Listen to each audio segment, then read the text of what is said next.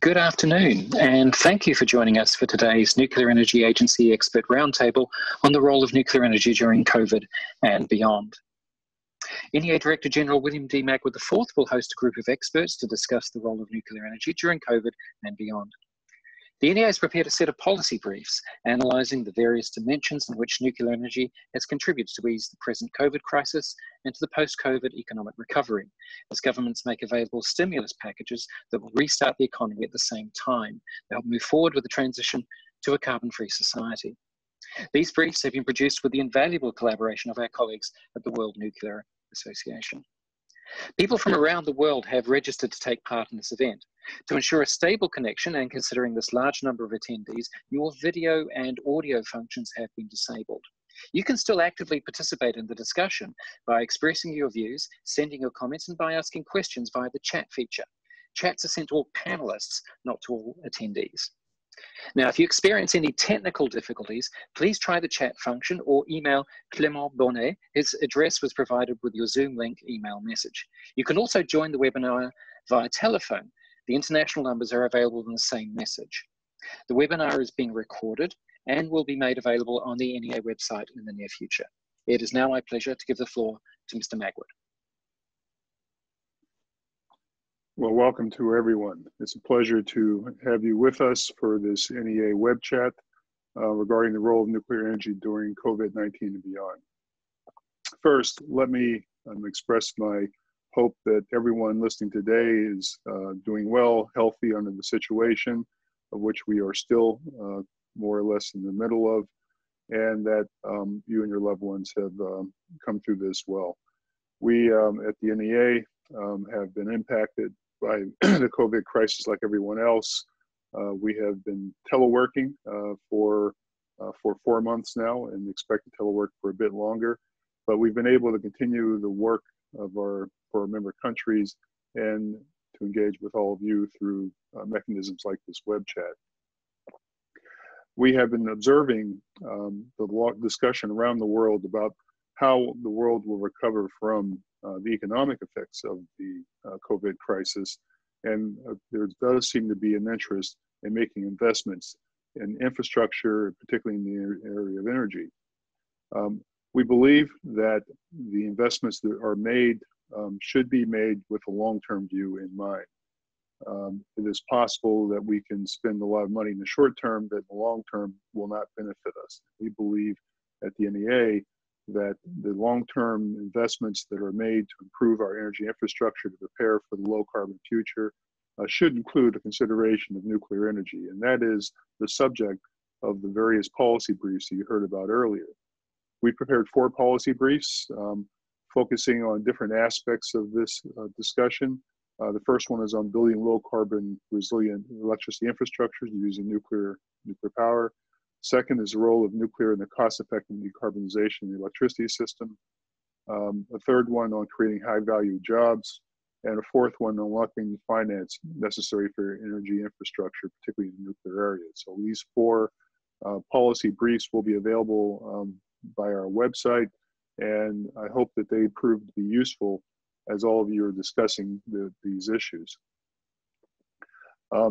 I'm very pleased to be joined today by a very distinguished panel, and I think they can come online now to we will make very brief introductions. First, the Deputy Minister of Industry and Trade for the Czech Republic, Mr. René Nadella, has joined us. We're very pleased to have him with us. He is an engineer by training and has been a lecturer at Czech Technical University in technical areas in mechanical engineering, and before in his current position, he was director of the regulatory section of the Energy Regulatory Office. So I'm very pleased to have him with us.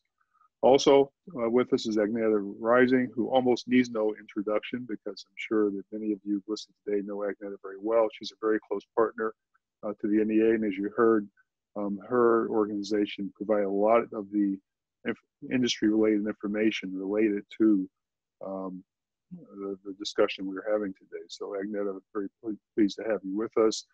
Before being Director General of the World Nuclear Association, She held positions with Vattenfall AB in Sweden, and was director for nuclear business development at Vattenfall Generation. Also with us from the International Energy Agency, our sister organization, is Mr. Brent Warner, who is a senior energy analyst and lead of the power sector modeling for the World Energy Outlook. Most recently held electricity work in the World Energy Outlook Special Report on the Sustainable Recovery and the IEA's Global Energy Review for 2020. We're also joined by Mr. Juan Garon, who is a policy analyst in the Directorate for the Financial and Enterprise Affairs at the OECD. Again, part of our family. He focuses on sustainable finance and infrastructures. And in addition to supporting the G20 and APEC agendas on infrastructure, he's involved in coordinating a major horizontal project at the OECD on sustainable infrastructure. So we're very pleased to have him with us. We're also joined by Julia Pike, who is SZC Director of Financing with EDF Energy. Julia is Director of Financing for the Sizewell C project, is working with government to identify innovative ways for funding and financing at best value for consumers. So we're very pleased to have her with us. And last but not least, we have Atte Hajan, who's member of the Finnish Parliament and Helsinki City Council. He represents the constituency of Helsinki in the Green Party, and he is also a member of the Commerce Committee of this country, a parliamentary body discussing energy policy, and as well as the Defense Committee. He previously worked as a researcher in the Finnish Meteorological Institute studying the social economic impacts of climate change. So it's a very great pleasure to have him and the rest of the panelists with us today. As I highlighted, this discussion about what the world will look like after the COVID-19 crisis is something that we have been very much focused on. And I'm looking forward to the comments from our panel today to think about these issues in a very long-term view. There is a tendency, I think, to want to react very quickly, to make short-term decisions, but we believe that there's time to make good decisions using the best macroeconomic analysis such as that put out by the IEA, the NEA, and other organizations that look at the overall picture of the electricity system and recognize, most importantly, I think, that a resilient, reliable electricity infrastructure is absolutely essential both today, and we certainly have seen that during the COVID crisis, as many of us have relied on electricity-based technologies to work and to entertain ourselves and to take care of our families. But in the longer term future, it's going to be even more important. In the future, we will be more electrified. We're looking at the electrification of transportation, more sectors of industry. Electricity will be, in my view, the determining factor of economic success in the long-term future. And we believe that nuclear can play a very important role in that electricity infrastructure. So because our time is short, I will stop there and invite Mr. Nadella, the Deputy Minister, to make some opening comments. So, sir, you have the floor. So, hello, everybody. Good afternoon from Czech Republic. Can you hear me? Yes. Yes, excellent. So first of all, I would like to thank to Nuclear Energy Agency and personally Mr. Magwood for organizing this meeting and for his great job, which is he doing, you know, in this issue. And because we have just only 5 minutes, or me, I have 5 minutes, I will immediately skip into the topic. As all we know, the current crisis caused by the COVID-19 pandemic, together with the measures taken, is having an impact on electrical across Europe. You know, foreign transmission system operator face several problems, usually of a similar nature to our operator CHEPS, such as mainly in a decrease in electricity consumption and the impact associated with it. The decline in electricity production is caused by the fact that power balancing resources are operating at technological low or are being shut down. This is like a huge problem also in the Czech Republic, that if you want to use frequent sources, you have to pay more than usual. The measures taken at the level of states and transmission system operators have also sensitively affect maintenance and development plans. So we know. The good is that the European energy system is safe, and there are currently no observed problems in the network. And now I will skip immediately to the Czech Republic. As you know, we have 22 gigawatts installed capacity. 4 gigawatt we have in a nuclear. 2 gigawatt we have in photovoltaic. 300 megawatt in a wind. We have a lot of coal. We have 11 gigawatt in a coal. Totally, if we will summarize it, then from 30 to 40% of total consumption of electricity in Czech Republic is from nuclear energy. So nuclear energy play quite important role in the Czech Republic, and also will play the quite important role in decarbonization. That's why we want to build new nuclear power plant in the locality Dukovany. Now there is a discussion that it will be one block, around 1 or 1,200 megawatts, and we hope that this new block will start operate 2036. And how it was through the COVID-19 and through the crisis. We set a special team here at our Ministry of Industry and Trade, and this team was approximately 60 people. Half was from the energy sector, and half was from the IT and telecommunication sector. And each Friday we had this meeting, and there was quite good discussion how we will face with the COVID-19 and what is important to do, not just only like technically, but also in the legislation. We set the new legislation and new rules for critical infrastructure in the Czech Republic during the crisis. The good was that there was no shutdown in Czech Republic caused by COVID-19. That was really important for us. We set the rules for not just only for the nuclear power plant, but also for other power plant, that employees have to cover up the nose and the mouth. That was, I think, everywhere. We reduced the number of shifts, you know. Then we did temperature measuring at the entrance, so every employees were measured, you know. Then we did like more frequently cleaning, disinfection, and other things. Then also we did a cancellation of all excursion and necessary visits. That was also important. And we closed the customer center and transfer of processing and requirements online.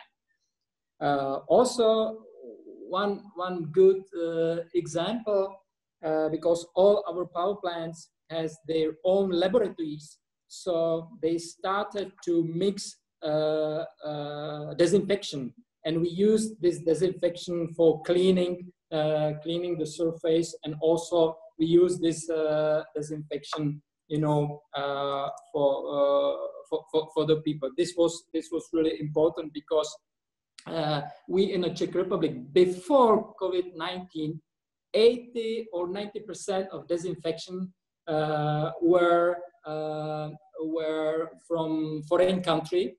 And now after COVID-19, we are almost 100% supplied by our companies and our producers. That's good. One more good example. You can see that our two nuclear power plants, Dukovany and Temelin, were shut down during the COVID-19.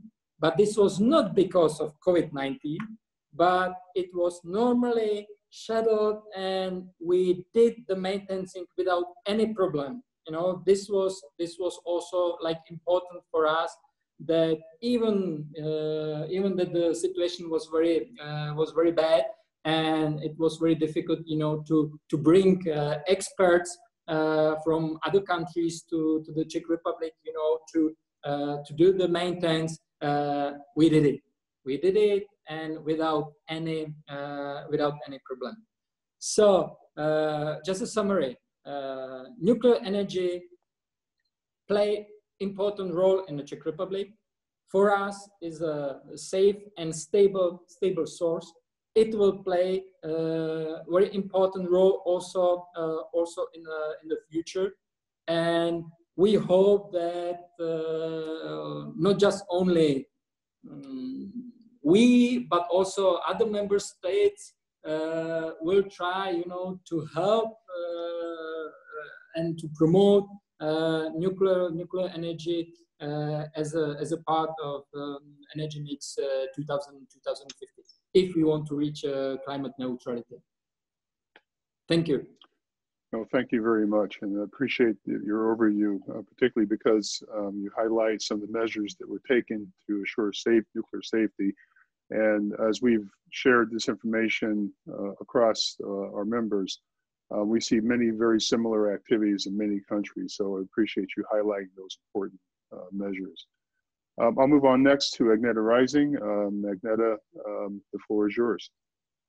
Oh, thank you very much, Bill. And thank you for also the kind introduction. And I'm very happy to be part of this panel on what is really a defining issue for years to come.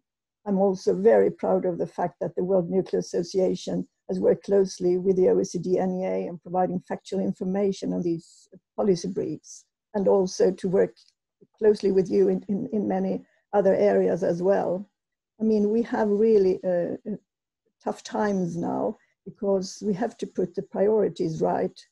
And I hope that after many years later, we will look back at this time and see that we were able to manage at the same time the economic recovery, the job creation, the energy resilience, and also address climate change.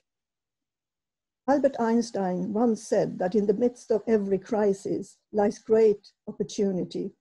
I believe this describes the situation that we find ourselves in very well, be it the ongoing pandemic or the fight against climate change.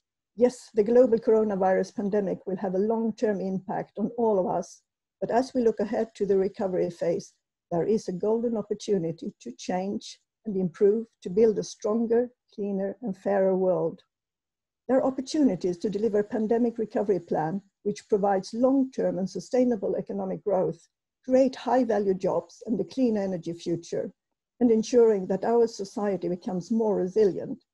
It is also important that any recovery plan deliver genuine value for money, and investments into existing and new nuclear reactors really fulfill all of these requirements. Investment in nuclear energy brings multiple benefits and offers solutions to the challenges presented by the pandemic. Long-term operation is the cheapest way to generate decarbonized electricity, so we should look to modernization and upgrade as shovel-ready projects could provide immediate employment that create and add long-term value and jobs. A good example of the major employment benefits of future-proofing existing reactors is the Bruce nuclear power plants in Canada. Refurbishing its 6 reactors will sustain 22,000 jobs, as well as safeguarding low-cost, reliable, carbon-free electricity until 2064. We can also accelerate the implementation of those 438 reactors that are already planned and proposed by governments, in addition to the 55 reactors currently under construction, this would offer significant high-quality jobs and drive economic development. Affordable, clean, and reliable electricity from nuclear energy will deliver value for money for the consumers, whilst also ensuring we decarbonize on time and sustainably. A higher share of nuclear energy means lower investment costs and decreases the cost of electricity for the consumer, ensuring a socially, environmentally, and just transition to a cleaner future. Nuclear energy generates wealth to every household and to the economy as a whole. For every euro spent in the European nuclear industry means that 5 euros are generated in the European economy and brings value to every European household. There is a large multiplier effect. In the USA, each dollar spent on an average nuclear power plant during 1 year of operation is estimated to bring an additional $1 of output in the regional economy, another $1 in the state economy, and almost $2 at the national economy level. This means a multiplier effect of 4. Total system costs need to be at the core of government's evaluation of the cost effectiveness of investments in low carbon electricity technologies. Today, the considerable costs required to make variable renewables function as part of electricity system due to their intermittency are barely considered in energy transition plans. And eventually, that significant cost must be paid by the consumer or the taxpayer. Use of more nuclear energy brings this cost down to a minimum. Investing in nuclear energy is proven to create a large number of high-value and well-paid jobs, accelerate the transition to a socially and sustainable low-carbon economy, and increase energy resilience. Government commitments to construct new reactors would create immediate employment opportunities. A lot of people would say, if we now start to discuss nuclear, it will take a long time to give jobs, but it will come immediate.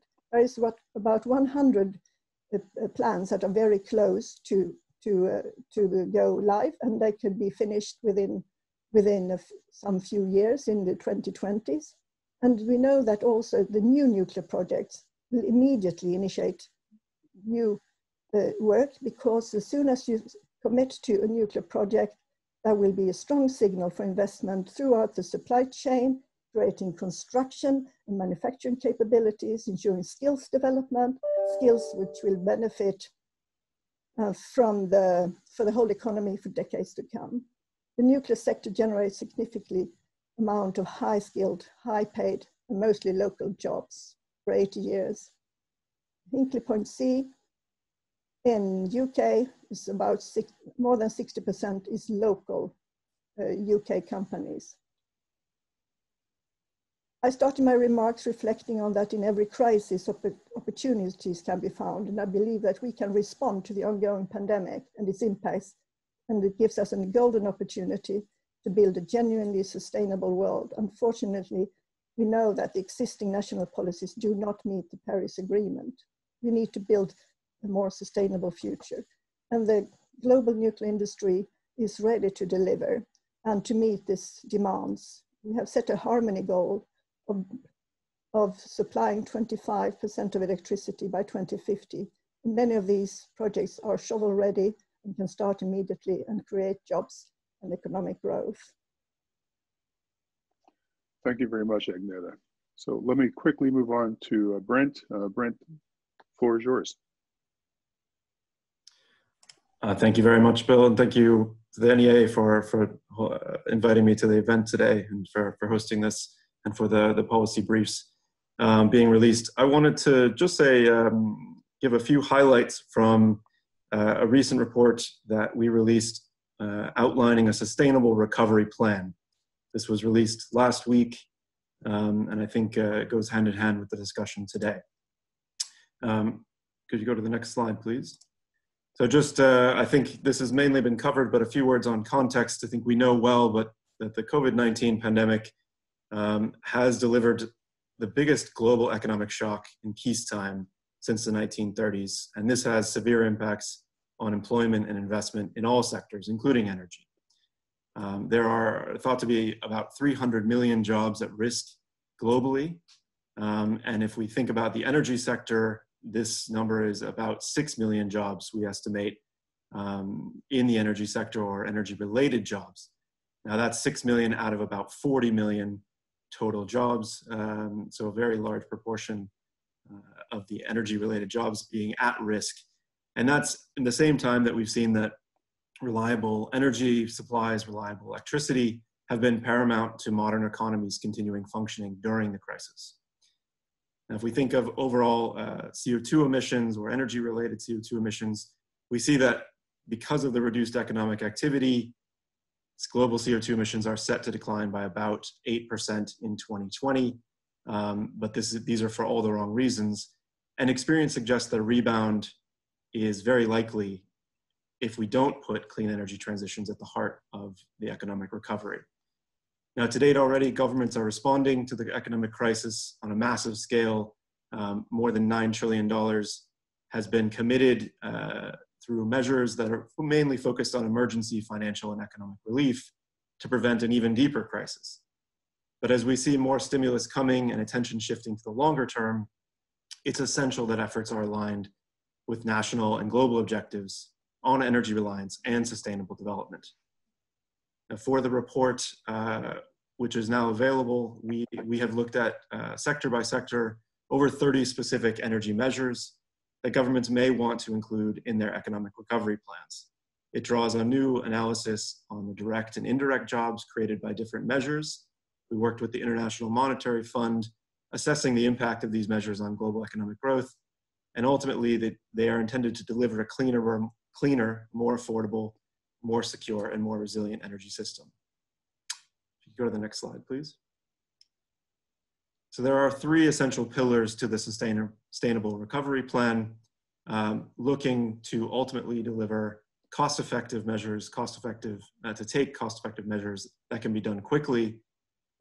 These are considering taking into account the circumstances of individual countries, existing project pipelines, and the current market conditions. And those 3 pillars are to 1, create jobs, 2, to boost economic growth, and 3, to then improve energy resilience and sustainability. If you go to the next slide, please.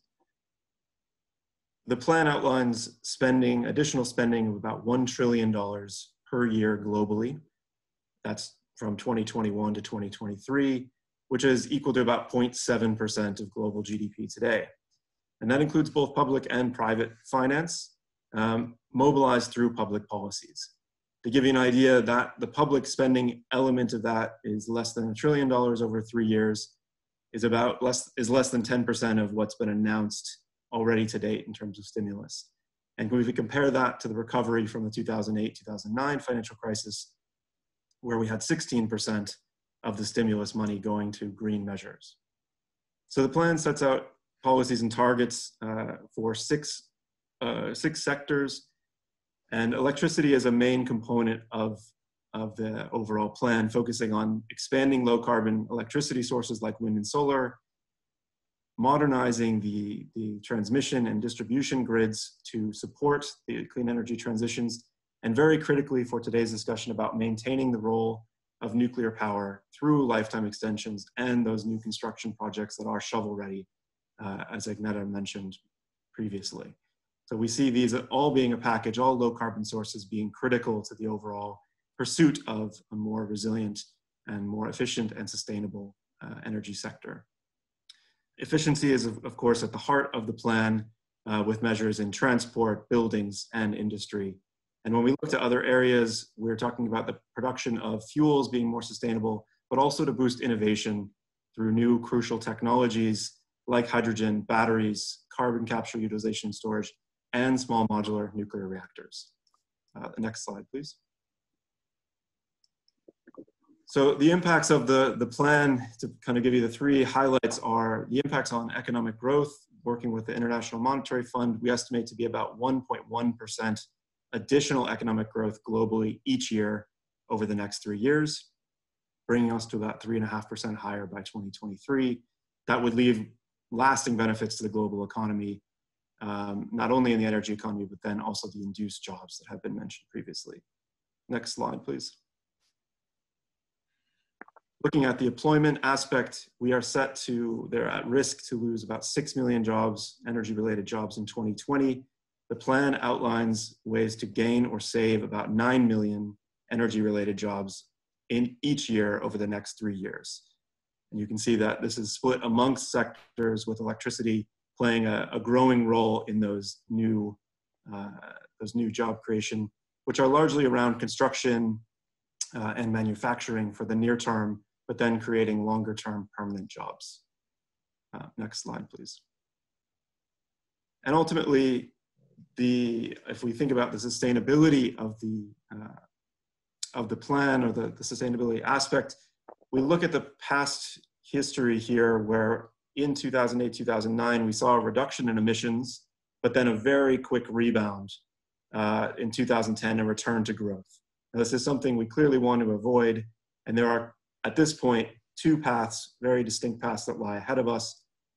One, a return to business as usual, where we return to growth, emissions rebound, and we continue growing, or we look to this opportunity to ensure that 2019 was the absolute peak in global emissions, and we look to pursue a more sustainable pathway here, reducing emissions substantially as we go forward. We see this 2.5 gigaton drop in 2020, but with the implementation of Sustainable Recovery Plan, we could continue to reduce emissions and ultimately put us on a long-term plan towards meeting our long-term climate goals, including the Paris Agreement. And final slide, please. So just to conclude, to highlight these points, we're at a stage where policymakers have to make enormously consequential decisions in a very short space of time.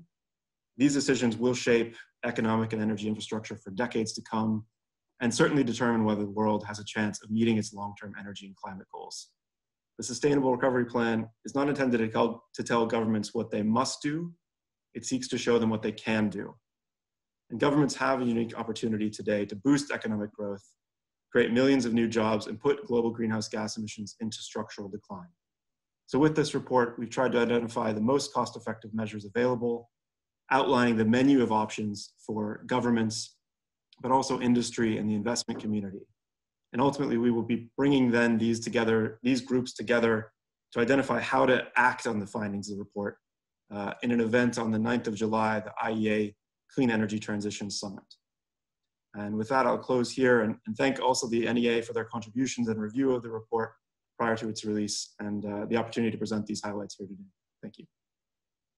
Thank you very much, Brent, and we appreciate you giving us an overview of the study that the IEA has performed.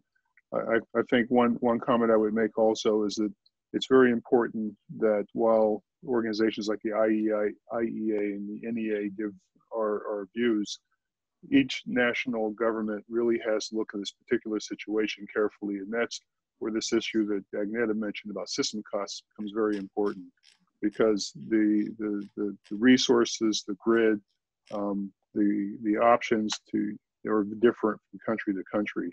And if you're going to have an economic approach, a sustainable approach, you really have to look at this on a country-by-country basis. So what we do helps countries do that, but they really have to do the work themselves. And I think it's important to always highlight that. Let me ask Juan to give his comments.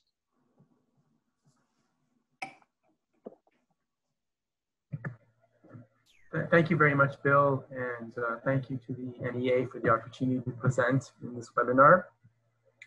Essentially, I'm going to focus on some work that the OECD is doing that is both timely and relevant in the context of the post-COVID recovery. Next slide, please.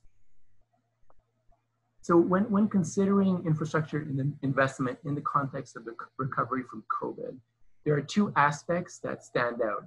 So first, the crisis has highlighted how healthcare systems and digital infrastructure have coped and adapted, in some cases better than others, to deal with the surge in demand. So looking ahead, governments will need to ensure that both existing infrastructure and new infrastructure is resilient against not only pandemics, but against a range of other hazards, such as climate risks, natural disasters, and human-made disasters, such as cyber threats. The second aspect is that infrastructure has a critical role to play in contributing to recovery, but there's increasing agreement, as was mentioned by a number of the panelists, that it needs to be a strong, green, resilient, inclusive, and ultimately sustainable recovery. However, policymakers are confronted with multiple dilemmas and trade-offs in pursuing these goals. So on the one hand, they face exploding budgetary demands and increasing debt levels. And therefore, public investment is likely to be constrained by these factors. Secondly, there's an increasing recognition that economic efficiency needs to be balanced with resilience considerations. And so the pursuit of efficiency at all costs can result in brittle systems that are unable to cope with shocks. So addressing these dilemmas will require smart decisions and smart financing. And smart decisions to make sure that the best projects get built, and thus to ensure the most effective use of public funds, and smart financing to ensure that public funds go as far as possible with the greatest possible impact. So the OECD has developed a wealth of standards and guidance that can help in making both smart decisions and financing smarter. Next slide, please. However, that guidance has been fragmented and dispersed across 17 directorates. What we are currently doing now, though, is engaging in an effort to develop a compendium of policy good practices for quality infrastructure investment that consolidates and synthesizes the wide range of standards and guidance within the OECD, and thus providing a single entry point for this guidance.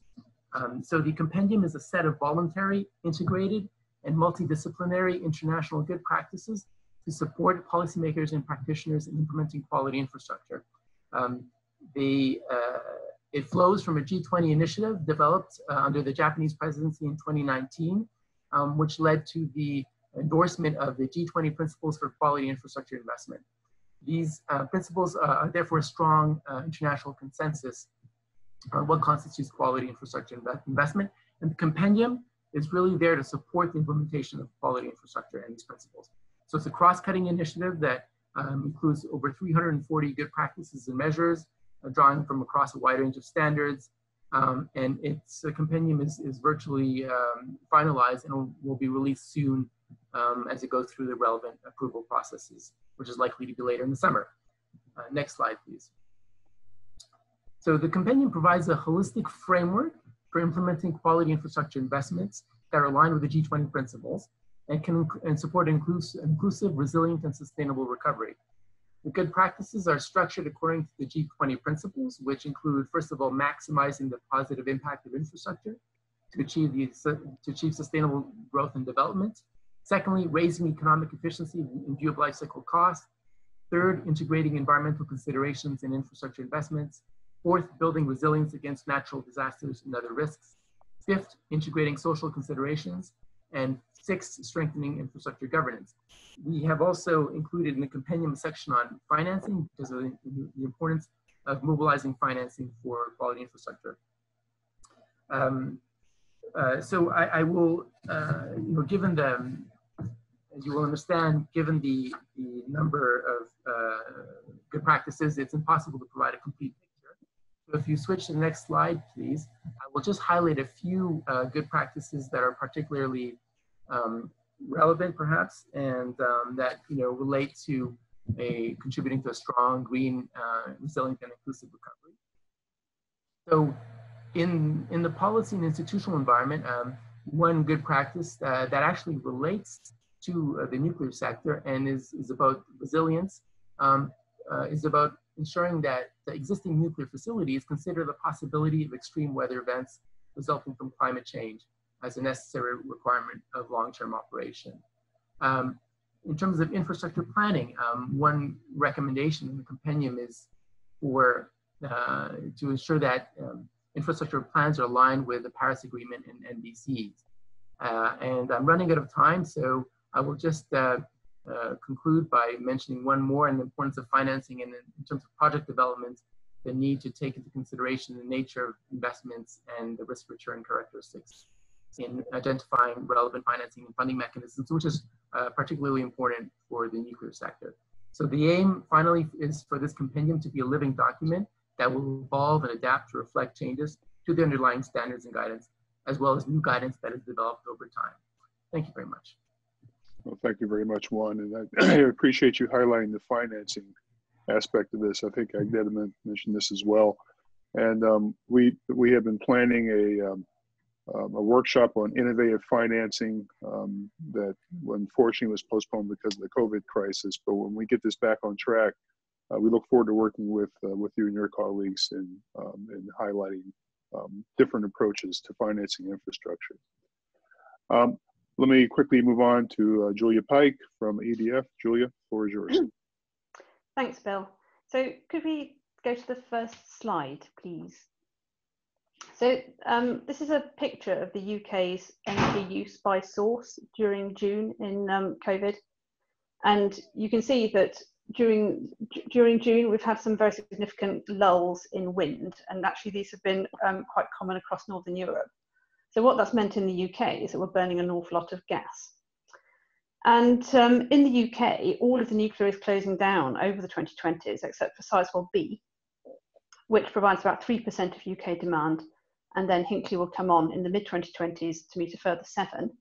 But unless we get on with building some new nuclear, that blue line providing stable, non-weather dependent, clean electricity will be halved for the UK. So can we move to the next slide, please? So as Anita said, the socioeconomic impact of Hinkley in the UK is huge. There's about 64% of the economic content benefits the UK. That means that Hinkley is putting 14 billion into the UK economy during its construction period. It's creating 25,000 job opportunities. It's already put 1.7 billion into the regional economy of the southwest of England during its construction so far. And what we want to do is to build an exact copy of Hinkley at Sizewell C in Suffolk on the east coast of England. And in building an exact copy, if we look at financing, it gives us opportunities to actually use innovative financing because construction risk is so far reduced. If we know exactly what we're building, then we know what quantities we're buying. We know how to do what we're doing. We're seeing fantastic productivity benefits between the two units at Hinkley. So we recently achieved a milestone of the reactor base for Unit 2 at Hinkley, and we've seen productivity increases like 45% for the time it takes to install a ton of steel. And that's repeated right across all sorts of different aspects of the plant. So if we are able to start building Sizewell C in a time frame that we can use the key members of the experienced team, that means that we should be able to treat Sizewell as though it's units 3 and 4 of Hinkley and see those same productivity benefits brought over to Sizewell and improved further. And we've recently started looking at Moorside on the west coast of England, which is a site which is next to Sellafield, where there are great opportunities to build an industrial cluster as well as a power station. So if we can look at the next slide. In the UK, we've used nuclear quite unimaginatively. We've taken 40% of the heat it creates, and then we've cooled 60% to put it back into the sea. And so what we're looking at with Sizewell is that the only variation above ground to the concept of replication will be putting in valves to take some of the heat out so that we can use the heat for heat-assisted hydrogen electrolysis, so that we can offer it for industrial process and for district heating. I know that a lot of other countries have already made much more imaginative use of nuclear, but for the UK, this will be the first time. And aside from being a very useful way of contributing to one of the greatest challenges we all face, particularly in the UK, which is to decarbonise heating, it enables the value of nuclear to be modelled differently from only its place in the electricity system. So if we can look at the next slide, a lot of people talk about hydrogen, and hydrogen is great, and lots of people have vision. We have a vision, which is to create hydrogen from Sizewell C. It takes a lot of time to build. We would like to start this year, next year, with a small 2 megawatt demo electrolyser to show what can we do. So this can enable us to have much cleaner construction. So we could, for example, have a fleet of hydrogen buses to take the workers around the site. We can experiment with hydrogen-powered construction vehicles and electric construction vehicles. So we're hoping to get that going and have some sort of real granular progress. If we can quickly look at the next slide. This is just showing how, as well as putting 4 billion into the regional economy of the southwest for Hinckley, of the east of England for Sizewell, and we hope the northwest of England for Moorside, the supply chain is actually all over the UK already. We have 2,500 UK suppliers, and we've recently been able to announce things like 350 jobs in Immingham and in Warrington, another 100 with A Systems in Blackburn. And these are fantastic opportunities, and particularly in COVID, the combination of us being able to offer apprenticeships, skills training, and really good high quality jobs, and then to have some continuity through keeping those going through actually a program of build is what we are looking to do. So I think my time is up, but I'm very happy to answer questions afterwards. Thank you very much, and I appreciate you highlighting the training that that's been getting done in England, because I've toured some of the training facilities and colleges, and it's extremely impressive. And you see so many young people getting skills that they would never have had an opportunity to do before, and these are skills that can be applied outside the nuclear sector. So it's something that provides for long-term employability. So it's really a fantastic activity there. It is. Last but not least, Mr. Hajan from the Parliament of Finland. Please, the floor is yours. Thank you, Bill. An honor to be talking in this webinar, and we can jump right up to the next slide. So, greetings from Helsinki, Finland. This is a Finnish perspective, but I try to generalize as well. As I think Agneta, Brent, Julie, others have pointed out, COVID-19 is changing the world, and from the energy policy perspective, I'd say that, for example, we estimate, or this is a WMO estimate of dropping of emissions of 6%. I think Brent showed that IEA is a bit more recent, 8%, but we're still talking about even a shock like COVID-19 within our current energy economy only brings emissions down as much as they should be getting down year by year for us to reach the Paris Agreement goals. So that kind of tells us that we are facing a challenge that we're any kind of incremental change or incremental development in decarbonization is not enough. We need to see like rapid, deep decarbonization ongoing, and make sure that the developing countries are also in the path that they will go straight as decarbonized as possible. Other aspect of the COVID-19 crisis has been the emphasizing of security of supply and resilience, pointed out also earlier. And due to the origins of this crisis, also, I think, at least in here, the biodiversity and the conservation of biodiversity is rising amongst climate, alongside climate change as a more, it's rising as an issue on the political agenda, which is important since it's a great global threat as well. And on a local level, we see the people's awareness of the significance of the harms of air pollution and the benefits of clean environment more and more, both because we see that the air pollution causes stress to the body that kind of is bad when you're having a respiratory disease ongoing, and then at least in here, we've seen a huge growth in people going to parks and national parks and enjoying the outdoors now that they can't travel or work inside so much. Then, of course, I guess globally, we see a boost on different kinds of green recovery plans. Perhaps the European Union's still debated package is the biggest one. And we see as a lot of public finance is pouring and investments are pouring in, that means kind of we see within energy policy perhaps a bit of like more elements of planned economy increasing. So politicians are more on have a greater role in saying where the money is going. But as I think Agneta was saying, we're definitely seeing kind of like a transitional phase, which provides a window of opportunity to get the energy economy on a better path. Next slide. Now, nuclear energy definitely fits the bill if we look at these issues I brought up. It's a secure, non-combustion based, it's low carbon, it's limited land use. So all of the matters I pointed out show that actually nuclear energy is something that addresses this issues we're facing. And because of that, it's really important that we should include nuclear in any of these green recovery plans. And also to point out one is the EU taxonomy on sustainable finance, which guides a lot of the European finances now going to the green recovery, but it should also include nuclear alongside sustainable renewables. So it's important not to make this as a battle between renewables and nuclear power, but instead I would say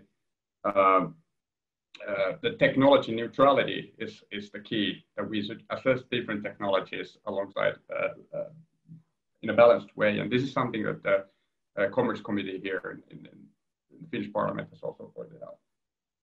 But I think it's also important when we're in a transitional phase like this that we see innovation ambition among nuclear energy industry as well. As Julia was pointing out, there's the heat issue. It's not just the electricity. Then we'll also see like new uses of nuclear are needed, and also new models of nuclear power, like small modular reactors, and alongside uses different kind of power to X applications, maybe shipping as well. So now is the time to bring up with this stuff, not just say that, not to protect just the nuclear industry as it is, but the industry should also come up with ambitious plans on how to provide these solutions for the deep decarbonization we're facing. But at the policy level, I think the most important thing is stop mixing means and ends. We should prioritize cutting down emissions, protecting biodiversity, providing secure energy. And for this, I think more system level kind of deep decarbonization analysis is needed.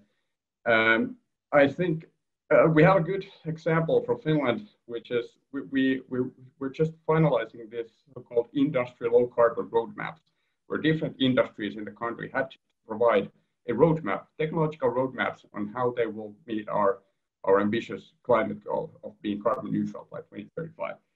And these roadmaps showed, for example, that the need for electricity goes 50% up by 2035 and doubles by 2050. And so this type of analysis provides us with the numbers of how much clean electricity we need, how much clean heating we need. And this then again kind of shows again that this is difficult, or probably more honest to say impossible to meet without new nuclear as well. So I would emphasize the need of this type of kind of systemic roadmap type of looking at how do we reach these actual, not just the next drops in greenhouse gases, but how do we go from today into a deeply decarbonized energy economy in a manner, and what type of investment that takes, and what policy instruments are needed. But yeah, I think I'll stop here so we'll have more time for the debate. Thank you. Well, thank you very much. And we're a little bit over our scheduled time. We're supposed to end in 3 minutes, but with the agreement of the panelists, I'll let this go for a few more minutes, and we'll hopefully most of the audience can stay with us for a little bit longer. And I saw several questions about getting the slides. We'll certainly try to compile some of these slides for the website so that people can see them. And of course, the video will be available as well. Let me start by asking a question, which I think is really at the heart of a lot of this, which is how do we pay for all these things in the near term? Julia, maybe I'll start with you, because you talked about the next projects after Hinkley Point C And I know that the discussion about financing is still pretty active in the UK. What do you see as the logical landing place for this conversation?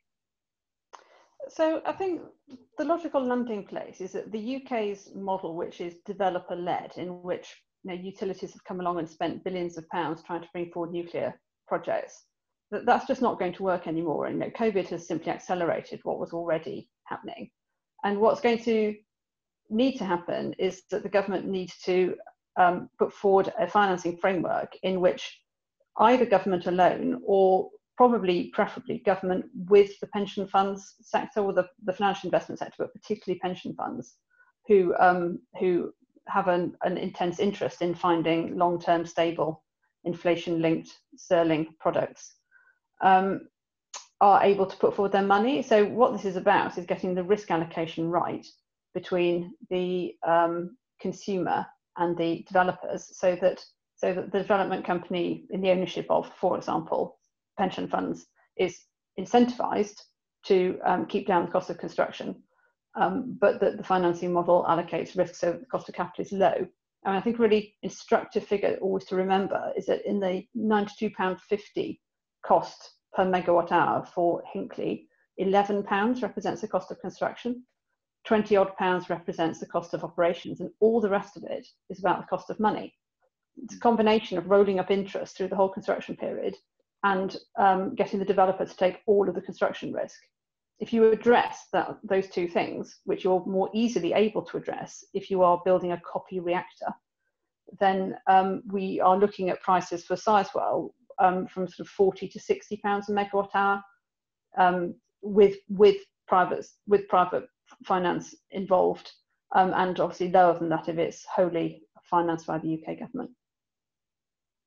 I appreciate hearing that. And let me ask Juan to comment on this, because I know that the OECD looks at this in a very broad fashion. And maybe, Juan, you could provide some of your thoughts about that, about what Julia just had to say. Thanks, Bill. I would completely agree with Julia. I think, as Julia said, financing costs are really predominant in terms of in the nuclear sector right now. And so the key is how to get that lower. And that comes down to risk allocation, as Julia mentioned. And obviously construction costs are a big part of that.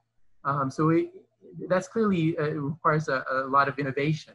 And there are some new models that are sort of emerging. For instance, there's something called asset recycling, which involves the government really taking on the construction risk, and thus lowering the financing cost that way, and then transferring the assets to the private sector once the asset is operational. That it can be one way of lowering the overall financing cost. But we are generally looking at the role of institutional investors at the OECD in financing infrastructure, and we have a task force that is focused on this topic, and a lot of the work of the G20 on infrastructure is also focused on how to mobilize the institutional investment to financing infrastructure projects. It really does come down to risk management in any project, and particularly with when countries are embarking on nuclear for the first time, or they haven't built nuclear plants in a long time, the risks are higher than they would be for a country like, well, let's say where UK will be after Hinkley Point C is done. And the only way to manage those risks, it seems, is for governments to step in and moderate them. So let me ask our government representatives here. I'll start with Mr. Nadella. How do governments look at this? Do governments look at this as their responsibility to manage these risks? Yeah, thank you. I think that this is the most important question, about the financing and how a government can be involved in this project. For example, we in the Czech Republic, we are thinking that the government will borrow the money to the investor, then the government will take care the risk of this money.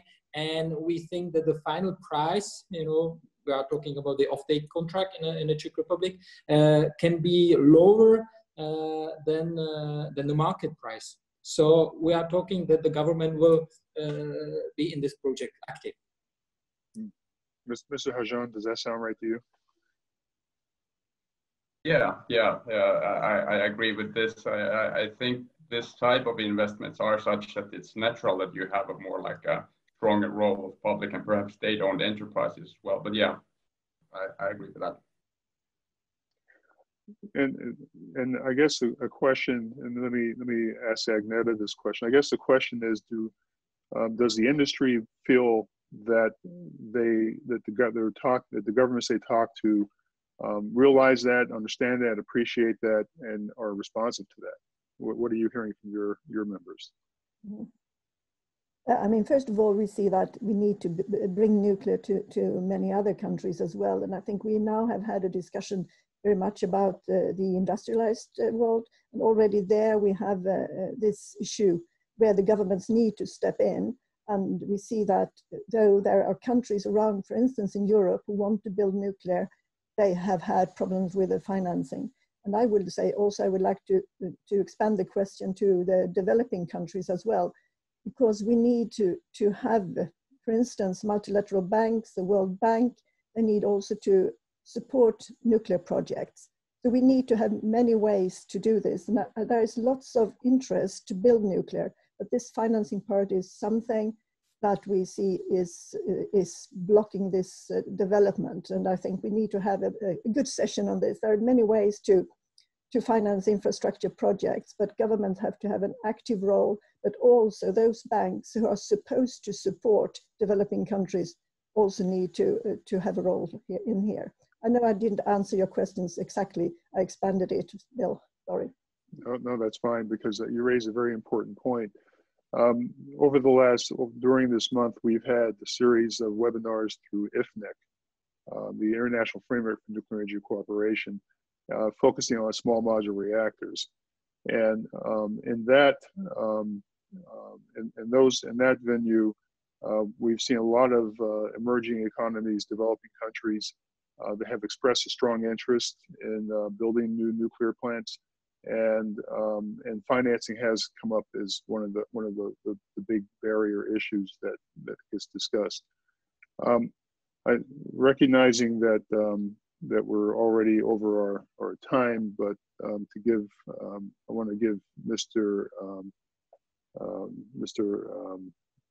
Warner a chance to comment on this financing issue, and then we'll wrap up. Thanks very much. Just add a point that I think it very much speaks to the technology neutrality approach, and that we do need all low carbon technologies to be part of a sustainable solution. If we look at what's happening in the market for renewables now, in many countries, auction schemes are gaining in prominence, and generally they lead to a long-term contract that provides dramatically reduces the amount of risk. That gives access to very cheap capital. And we don't necessarily see this across all low carbon technologies. If we look at across the power sector, really at large, you see very few new investments being made facing market risk. So I think if we're kind of serious about technology neutrality for all the low carbon technologies, it's important that they be able to access these large pools of low cost capital, like the institutional investors that were mentioned.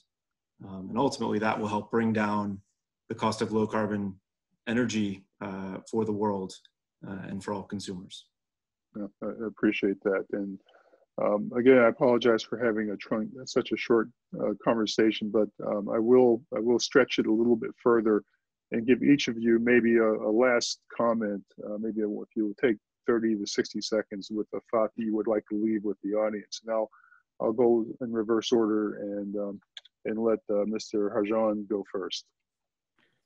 Thank you. I just answered there on the chat as well, but I would emphasize, and on the policy side, I think this kind of doing the math with the challenges we're facing, that's the way to deliver the message of why we need nuclear alongside the renewables. I think that's the tool to help. Well, thank you very much for that. And we also took note of your comment about wanting to have a deep decarbonization approach in Finland. We at the NEA would love to work with you on that. So please feel free to contact us. Julia, last thought. I think my last thought is that I agree with everybody that we need nuclear to support growing renewable sector, and I was really plea to governments to enable builds to start before we change designs again, and we're always in a world of first of a kind. I think enabling fleet build is what we all need to do. I could not agree more. I think that's one of the biggest misconceptions about nuclear is that it always costs too much, but it only costs too much if you're not good at building the plants. Yeah, quite. And you can't demonstrate cost reduction if there are no projects in which to demonstrate it. That's right. Yeah. Thank you very much. And Juan, your turn. Thanks, Bill. I'd like to come back to something that you mentioned when opening, and that is on the importance of considering the long term. And even though there is a great deal of urgency with the COVID crisis to really invest to stimulate the economy, it's really important that those investments be aligned with long-term policy priorities, and therefore means that planning needs to be still looking long-term, even if we're trying to also address short-term stimulus measures. Excellent thought. Thank you very much. Brent. Thanks. I would just highlight a similar point there, that we ultimately we need to take steps now to follow a sustainable recovery that then also becomes part of the grand coalition to ultimately tackle climate change. We are more or less have an opportunity, certainly not the conditions we would have wanted, but an opportunity nonetheless to continue to drive down global greenhouse gas emissions, and it's one that can be achieved. Excellent. Thank you very much. Agneta. So thank you, Bill. First of all, I would go back to what I said in the beginning. I think it's a golden opportunity to be able to do economic recovery, job creation, energy resilience, and address the climate change at the same time. And I hope that in 10 years down the line, we look back at this time and we were looking to science, we were looking to facts, we were doing a real evaluation of how to do this cost effectively. And then the money we put into this crisis after the recovery after the crisis will have been the best used money, and we will have a better world.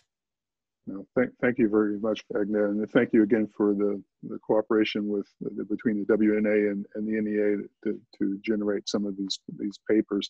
And I'll just observe that I often think about this in terms of how will people look at what we did today 10 years from now, 20 years from now, or 30 years from now, and sometimes it makes you a bit nervous to think about how people will look at us from the future. And finally, Mr. Nadella. I will put two comments. First comment is taxonomy. Taxonomy will play a crucial role in a financing. So this is the first. And the second comment will be heating and cooling sector. As Julia says, using a heat from the nuclear power plant is quite good. We started in Czech Republic project 1 year ago, building a pipe, heating pipe from a Temelin to České Budějovice, and I hope like that this winter people in the České Budějovice will use heat from Temelin nuclear power plant. Thank you. Excellent point. And I think that too often heat is lost in the conversation. We do focus on electricity, but there's always going to be a need for heat, both for residential heating, but also industrial heating, and nuclear can play a big role in that. And I've seen the pipeline, so I'll be excited to see that when it goes into operation. So again, I thank all of you for being with us. Your comments are very insightful. I see lots of very positive comments from the audience. Thank you for being with us, and to the audience, thank you for joining us. And watch this space. We have more webinars coming, and we look forward to having you join us at that time. So with that, Andrew, I'll hand it back to you. Thank you, and thank you again to all our speakers for their presentations, and to all of you who've enjoyed today's webinar. We'd like to remind you that all the policy briefs discussed today can be downloaded from the NEA website at www.oecd-nea.org. For more updates and news, we also encourage you to follow us on social media. We're on Facebook, Twitter, and LinkedIn. Thank you, and goodbye for now.